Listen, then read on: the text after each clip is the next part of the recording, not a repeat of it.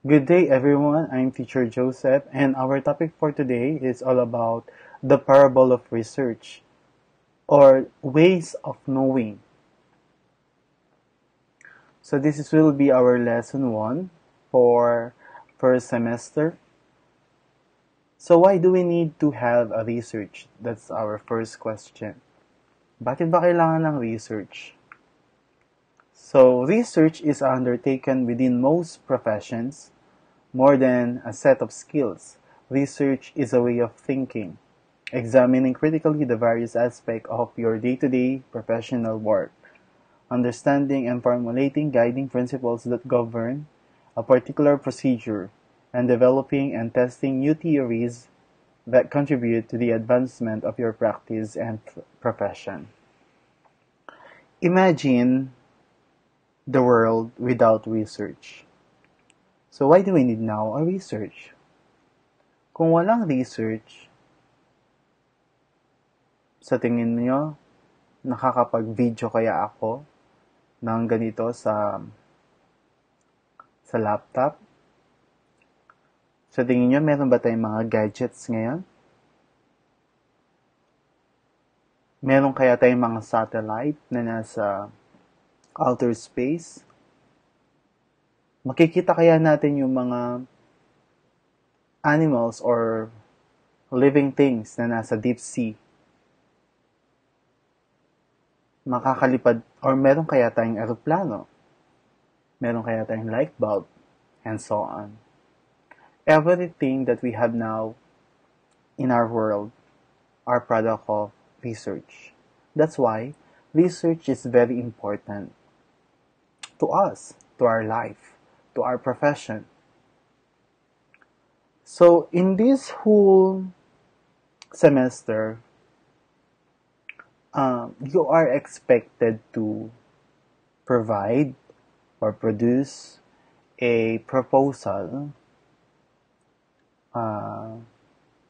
that you intended to produce or to provide, to study or to research. Right?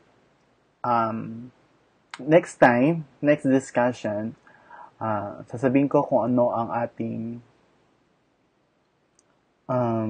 pinaka-topic sa ating mga gagawing research. So, before we proceed to the discussion about ways of knowing, let me present to you first the different parts of research proposal that you are expected to produce at the end of this semester. So this is the outline of the research proposal.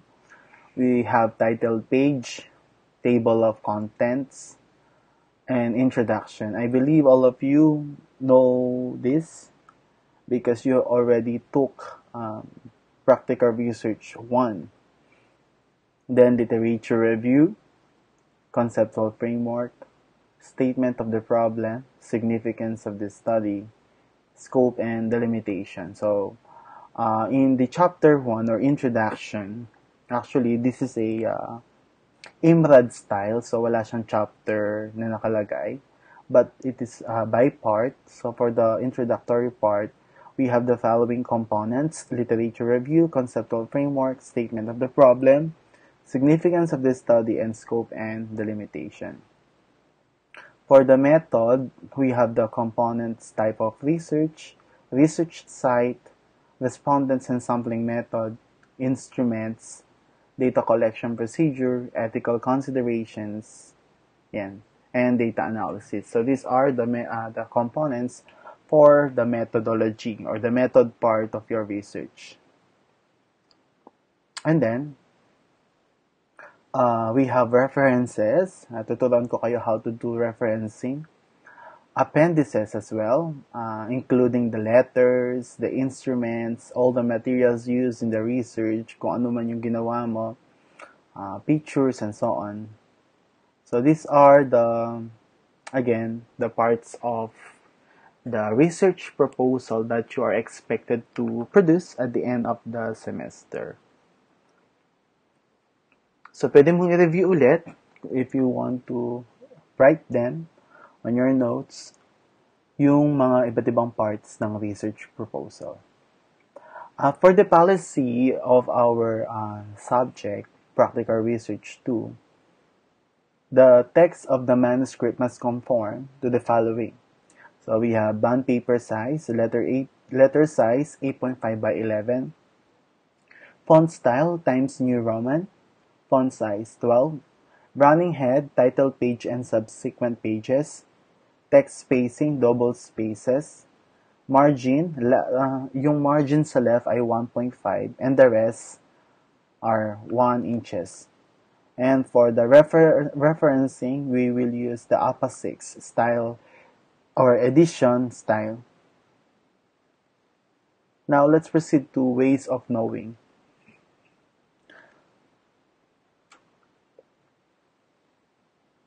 Let's have this activity. Is it true? Green grapes are sweeter than red grapes. Is it true? Okay. How about this one? Male are better than female in math. However, female are better than male in English. Tama ba yan? Let's see. Number 3. According to some authors, education is a preparation for adult life. Is that true? 4. Water from the sea boils at 100 degrees Celsius. Water from the river boils at 100 degrees Celsius. Therefore, water from the refrigerator boils at 100 degrees Celsius. And 5th, turmeric can enhance the memory retention of human being. So these 5 questions requires an experiment to determine if it's true or false. So, for the analysis, how can we determine if this statement is true or not? Paano natin ma-determine? Correct. So, to determine if this statement is true or not, you need to test the statement or you need to read books to determine if this statement is true. Or you need to apply this statement. So, what are the ways of knowing? Iba't ibang paraan para malaman ang isang bagay. Let's start with the first one, the sensory experience. The first ways of knowing is using our senses to perceive things and phenomena. So, originally, we know the 5 senses. We have the sense of touch, sense of smell, sense of sight, hearing, and taste. We have 8 human senses, actually. Actually, there are so many, but I'll just name only 8 human senses. We have visual sense, which is a sense of sight, auditory, hearing, tactile is touching, gustatory is tasting, sense of equilibrium, that is a sense of balance, olfactory, smell, kinesthetic, muscle and joints, visceral sense is internal organs. Sometimes, halimbawa, ano ba ang lasa ng sigang or sinigang? So, to determine kung ano ang lasa, you need to use your sense of taste or the gustatory, and so on. So, the first way to know something is using sensory experience. The other ways of knowing is agreement with others, getting the opinion of others if it is conformed with your opinion. Kukuha ng opinion sa ibang tao. So, example, does everybody taste that sugar is sweet? So, sweet ba siya? So, papatikim mo sa makaklase mo to determine kung pareho ba kayo na lasa. Do the millennial really like Facebook and Twitter? And so on. So, kukuha ka ng opinion sa ibang tao kung pareho sila ng opinion mo base dun sa ginawa mo. Okay? So that is agreement with others. And the third is expert opinion.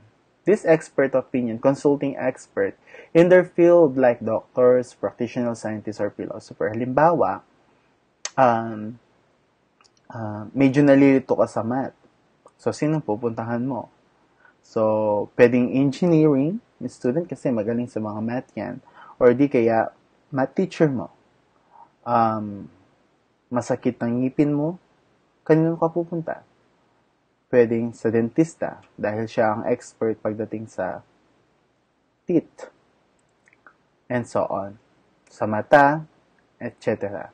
So, meron tayong mga expert opinion para malaman natin yung bagay na gusto nating maintindihan. For example, ask medical doctor about the HIV or human immunodeficiency virus. Interviewing barangay captain about the problems in the community. Halimbawa, paano ba mag-alaga ng isda? So, you can ask farmers or fish farm guard paano sila nag-aalaga ng mga isda and so on. So, that is an expert opinion. Or mga agriculturists on the other hand. The fourth is the logic, a branch of philosophy known as the science of correct thinking. So, another ways of knowing is logic. Minsan, titignan mo na yung logic ng isang bagay. Like, for instance, all human beings are mortal. Sally is a human being, therefore Sally is mortal. So, that's an example of logic. To know something. Okay? And the last one is the scientific method. Ito yung pinakagamit actually, yung scientific method. No? And then expert opinion on the other hand. Pero mga academians, scientists, they use scientific method to determine or to know something. So it is a systematic process of knowing through the scientific manner. So, meron tayong 5 steps for scientific method. First, identify the problem. You need to identify ano ba yung problem. Then, second, make hypothesis or tentative solution to the problem. And then, determine the information needed and collect it. So, ano ba yung mga kailangan natin para ma-solve yung problem. And then, you need to collect all the things needed to solve the problem. And then, organize and analyze the problem and interpret the result and reflect. Halimbawa, you don't know how to cook sinigang. So, that's the problem. How to cook sinigang. Then, make an hypothesis or tentative solution to that problem.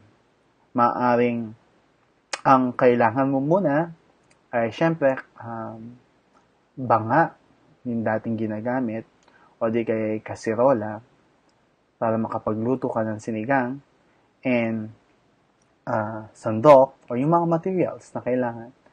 And then, determine the information needed. Ano pa yung mga kailangan dito? Like, mga ingredients. Tsaka procedure. Paano magluto? Then, you need to collect everything. Then, you need to organize and analyze the data. How? How to analyze? So, you need to taste, of course, your product, if it is good or not, and then interpret the result and reflect kung natuto ka ba, kung tama ba yung ginawa mo o hindi, kung may binunga ba siya, nakatulong ba siya. So that is for the 5th step of the scientific method. So that's it. So that's our first lesson for today. The ways of knowing. The 5 ways of knowing, the scientific method, the expert opinion.